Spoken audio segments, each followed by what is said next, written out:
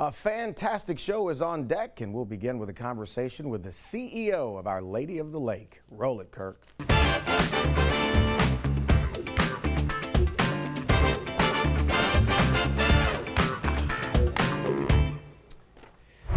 Well, it's Breast Cancer Awareness Month, a great cause, and I think it's one of the best things we do, unified as a society. And here's Chuck Spicer, the CEO of Our Lady of the Lake, a big old hospital and children's hospital here. But let's start with Breast Cancer Awareness Month and the work that you're doing at Mary Bird Perkins and everything else that's happening in the hospital.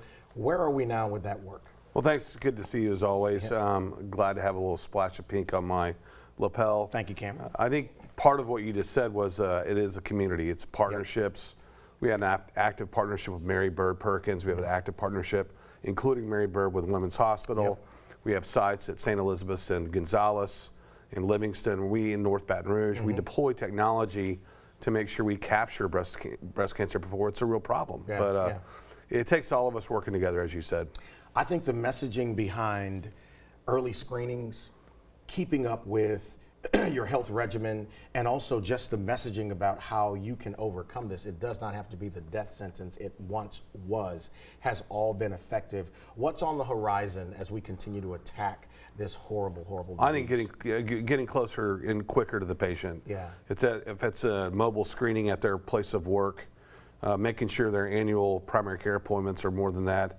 There's a regimen around getting screened and taken care of with a mammogram.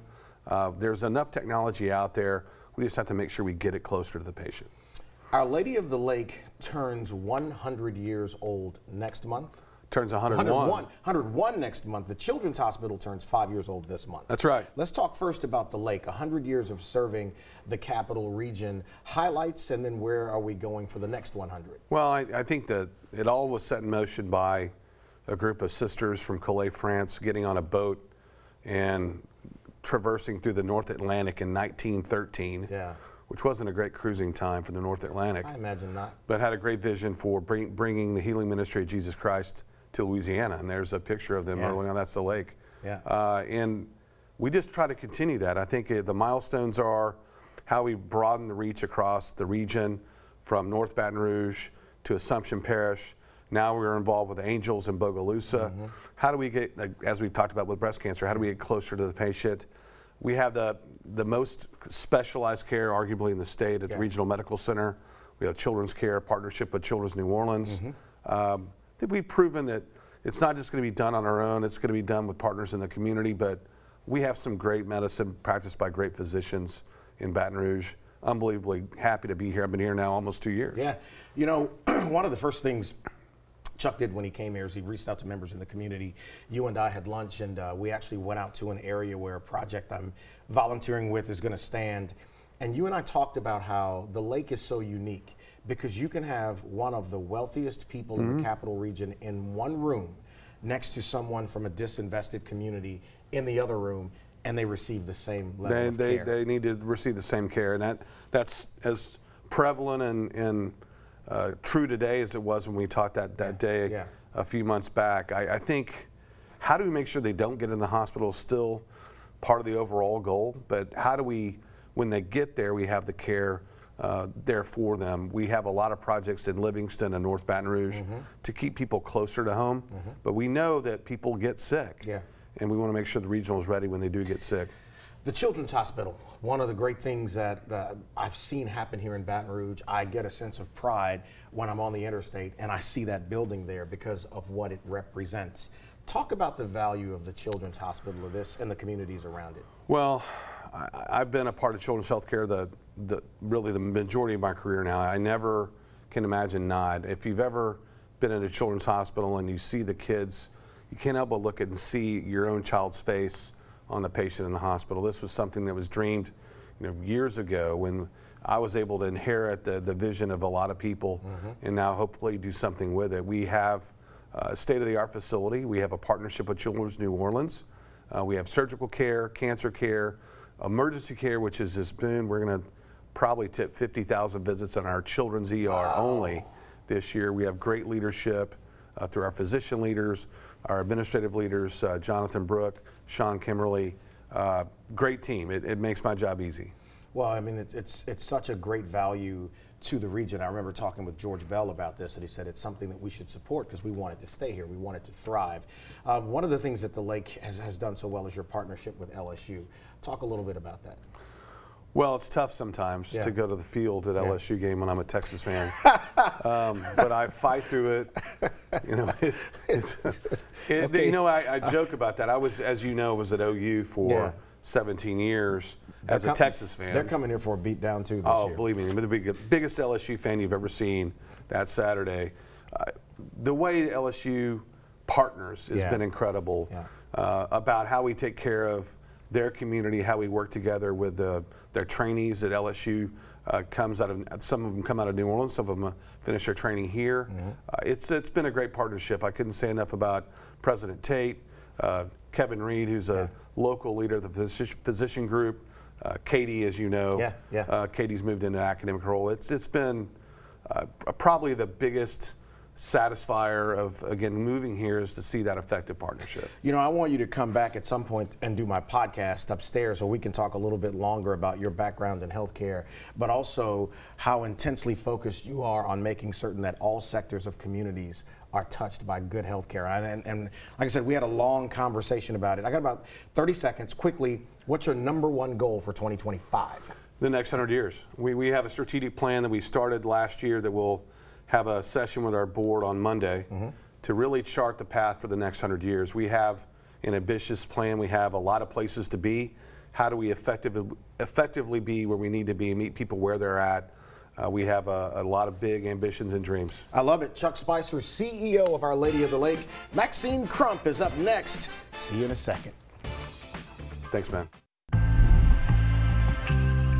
Maxine Crump is with Dialogue on Race. This thing has been going on for a little while, a series of discussions that delve into the way that we relate as a society, particularly as it deals with race. Some of the doors that have been kept closed and some of the doors that have opened because of dialogues about race. So she's a veteran of television, so she knows her way around the studio as well. This studio, in fact. Let's begin at the beginning for someone who may be recently here and does not know about Dialogue on Race. What is it? It's Dialogue on Race is the program of Dialogue on Race Louisiana. And the program is a series of conversations that are backed with factual material, formatted and facilitated to offer a space for supportive conversation around race, institutional and systemic racism in particular. What are the goals? The goals are to help people be able to talk about race. Do you know they don't? Because it's uncomfortable and it ends up being divisive and conversations of debate and things like that. So it's to help people talk about it. Race is a fact of this country. It's how it's set up. And if it's that important to have this set up and to keep it set up and institutionalize it, then we need to be able to talk about it. This is our country.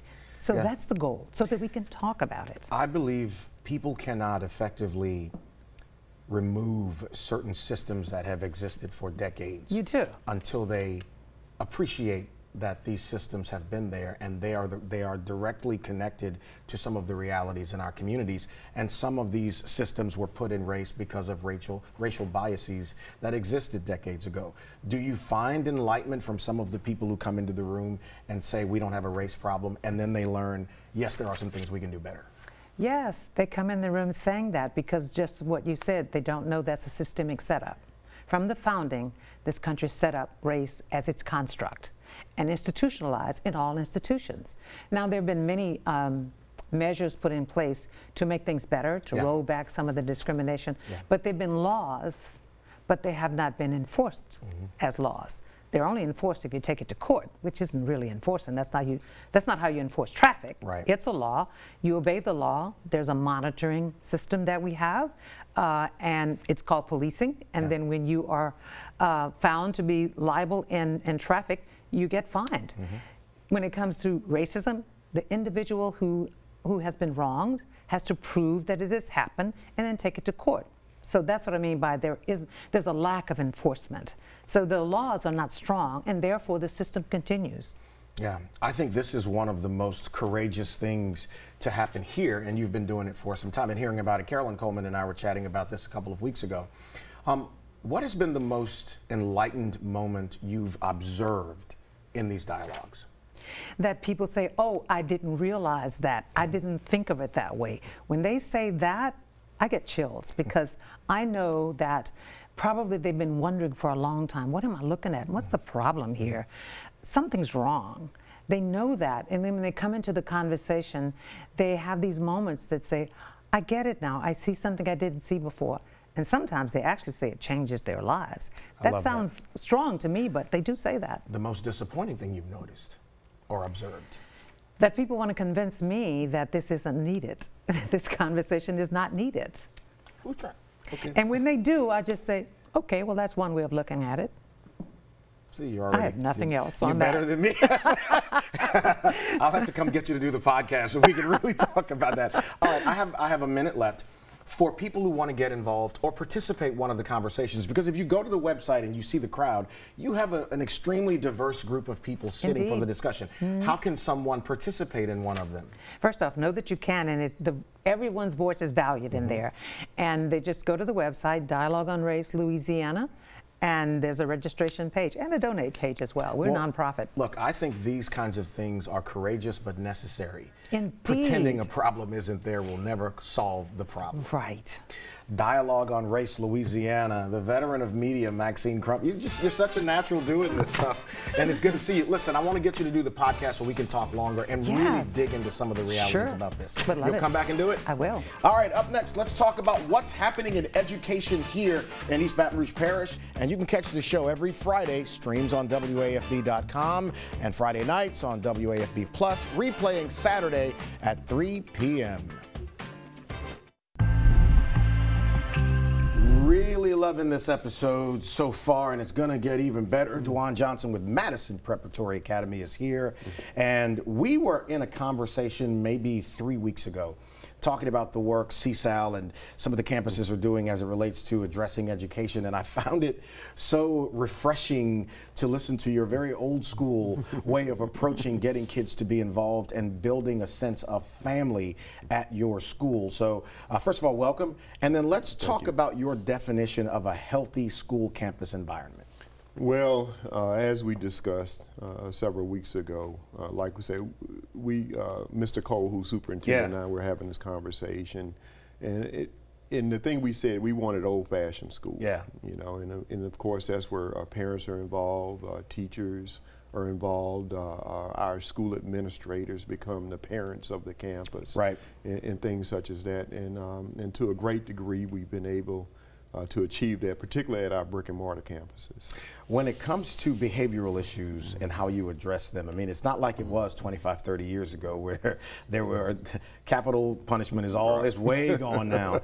How do you maintain discipline and respect for you and your staff in 2024, the way kids think and operate? Well, we start off trying to have dialogue with our students early on, early in the year, early in the day. Right.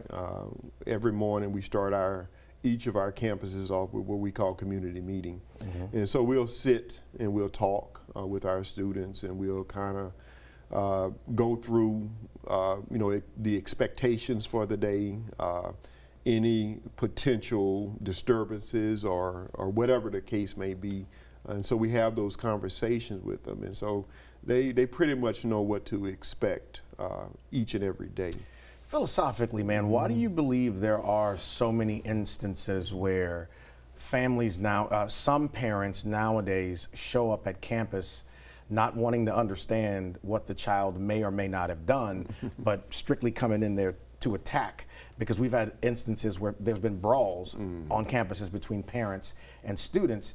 You guys don't have that kind of foolishness, but where does that come from? Because I don't understand it. Well, I mean, that's a societal change. Yeah. You know, where unfortunately a lot of times you have a lot of parents with a lack of parenting skills themselves, and so all they know is, you know, what they're used to doing, and so you have to work with them also, to kind of help them to unlearn some of those things that they're accustomed to. And not that our campuses are perfect, of course, and we do have our own trials, but at the same time, by and large, by having these conversations, we've been able to avert a lot of the major blow-ups. Getting kids to stay committed to learning, to use education as a tool to get them to where their dreams are. What's your philosophy on being effective at that? Well, early on, you know, unfortunately, a lot of the campuses now have kindergarten through 12th grade offerings, and we do too. So we can start communicating early on, and not only that, providing them with meaningful examples and realistic ones at that. A lot of times I think what happens is, because we live in such a instant gratification type of society. A little bit. That, you know, the children don't see the reality or the manifestation of what we're trying to instill in them. And so we try to make incremental gains, talk to them constantly, put people and put experiences in front of them that will help them kind of incrementally grow until ultimately they reach their goals. How do we get more, candidly spoken, more black men in education to be in classrooms in front of these kids? Well, that's tough, you know, because as we know, education is not always the most lucrative endeavor. Not always. When has it been? When has it been? Yeah. But at the same time, a rewarding experience, there's no more rewarding experience than seeing how you can impact a child's life. And so when we can communicate that to potential teachers, we've been fortunate hiring a lot of our young men back, and some of our young ladies too. You're welcome. I want you to come back and bring some kids with you. All right. All right. All right. Juan Johnson with Madison Prep. Let's talk about a young man who's involving himself in the artistry of the leaf. You'll meet him next. And the C-Suite, currently airing on the C-Suite, is my interview with former BRPD Chief Murphy Paul. Next week, Matt Moscona talking football. Oh, look at that right there. Maven Cigars, and I'm talking about a great gift for the greatest holiday on the planet, Father's Day. You can start thinking about that right now.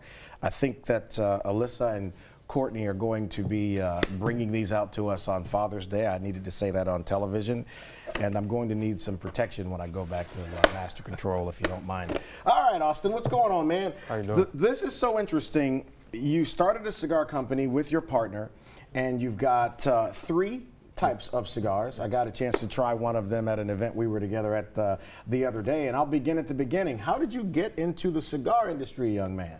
Yes, sir. It's actually a very nice story. Me and my brother, so especially during the pandemic, we were trying to get back and feel some type of normalcy. Yeah.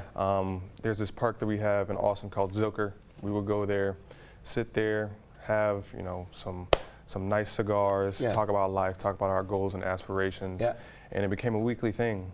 And we started to develop a love for cigars, the labels, the boxes, how they smoked, the wrappers, the binders, and starting to really understand the product and understand that we really, really love this. And this is something that we were like, you know what, why not give it a chance? Why not take a shot? And look, I knew what you were talking about when you were talking about wrapper, filler, binder, and regions like Condega and all. I said, okay, this boy's versed in this stuff. So let's talk about these particular offerings, and this one, which you told me is the strongest one. Yes. It's a little Torpedo Robusto here. Yep. Tell me a little bit about it. Yes, so we have our 3 cigar lines here. This is going to be our Primeria, our boldest cigar line. My brother designed this one because he is from Nicaragua, so he wanted this cigar to reflect him as well. So you see that in the cigar. So again, 52 by 5, Robusto, Torpedo. The wrapper is going to be a nice Sumatra Oscura. The binder is going to be Nicaraguan Jalapa, and the filler is going to be Nicaraguan Condega, Jalapa, and Ometepe. 3 Nicaraguan tobaccos makes a very bold cigar for a bold lover. Pirámide Fina. right there. All right, let's talk about this one. Yes. Uh-huh. This is going to be our best seller. This is Tiempo 211 cigar that I designed because I normally like the more medium cigar smoke. Okay. So this is going to have a Habano Rosado on the wrapper. The binder is going to be Indonesian, so it's going to have a whiter ash whenever you're smoking it. And then also for the filler, it's going to be Nicaraguan, Condega, and Dominican. So if you're pairing this with something wine, whiskey, tequila, coffee in the morning, reading the newspaper, pairs wonderfully with that because it doesn't overpower with whatever you're drinking. I love this. And by the way, they are not sponsors of the show. There's no money changing hands. I'm just very impressed with these young men being involved with something so wonderful in the artistry of this stuff. Now tell us about this last one. Now this is going to be Platino. This is our premium cigar line. Very braggadocious, big 56 by 6.5 cigar. If you're on the golf course, you want to show off a little bit, that is the best one to do it. Exactly. It looks great in your hand, too. So it's going to have the shaggy foot on the bottom as well. And then also, it's going to have Mexican San Andreas in the filler as opposed to the wrapper. Really? Yes. Usually people use this for the wrapper. We wanted to have a nice nuance of flavor and put it in the filler. So for this, the wrapper is going to be a nice Sumate Med, the binder is going to be Nicaraguan Jalapa, and the filler is going to be Nicaraguan Condega and the Mexican San Andreas. And it also takes you on a journey while you're smoking it as well. The first fourth is going to be a little more smooth because of the Condega and the Mexican San Andreas, and then the second fourth is going to be a little more bold. Then the third fourth is going to go back to more smooth. Last fourth finishes a little bit more bold, how cigars look. Listen, I'm going to tell you, for a lot of people, it just sounded like he was speaking French. But if you have a cigar smoker in your life, they understood it all, and it's great. Okay, I got about a minute. Where can people learn about Mayfin? Yes, so you can find us at mayfincigars.com, or you go on Instagram, Mayfin_cigars. It's MAYFIN_cigars. We are launching a little bit of a new project next month, and it could involve cigars. And so I might invite you all out for a longer discussion about getting into this. Congratulations to you and what you guys are doing. This is great work. One of the oldest forms of artistry on the planet is a cigar. So thank you for coming on, man. I appreciate you having me. All right, so next week we'll talk a little bit about what Helix Academy has been accomplishing. And the police chief has a youth advisory council, and some of those young people will join us on the show next week. And we're getting closer to that political period. We'll talk about that. Catch the C-Suite again. Matt Moscone is going to be our guest. We're going to talk about LSU football, Southern football, and the NFL. Here's where you can catch me on the socials. Y'all have a great weekend. Enjoy that weather.